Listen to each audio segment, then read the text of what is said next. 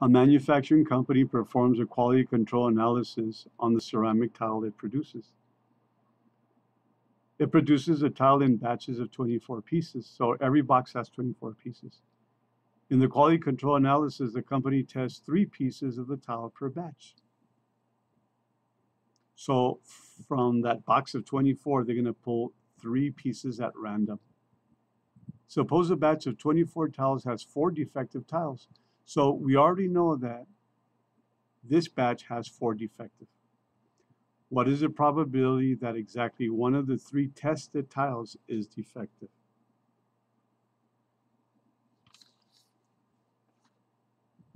Since we are forming groups of a certain size, this is a combination. So a combination counts how many groups of a certain size you could come up with. They told us that there were 24 pieces per batch, and they told us there were 4 defective. So that means there's 20 that are not defective. Notice the total has to be 24. From here, from this batch, we're going to select 3 pieces of tiles at random. What is the probability one is defective? Well, since this is a probability, we know the denominator would be the total number of groups of 3 that you could come up with from the 24 tiles that are in a batch.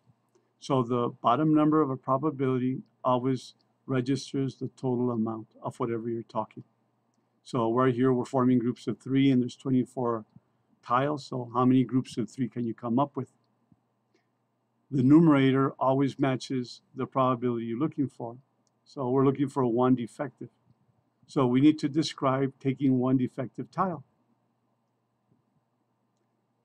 So notice, we already know that there's 4 that are defective. We're taking 1 because that's the probability we're looking for. So how many groups of 1 can you form from 4 tiles? This will count that.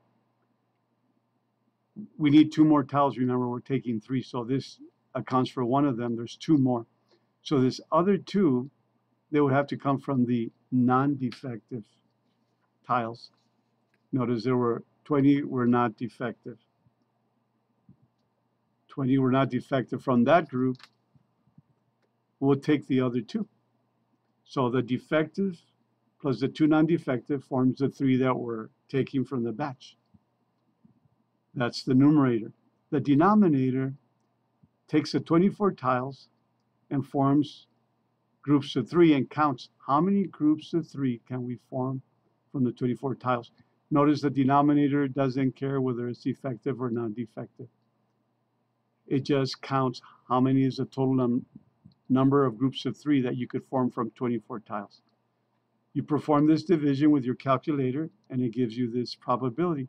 This is the probability of getting 1 defective. So that's about a 38% chance, if you change it to a percent, of getting 1 defective.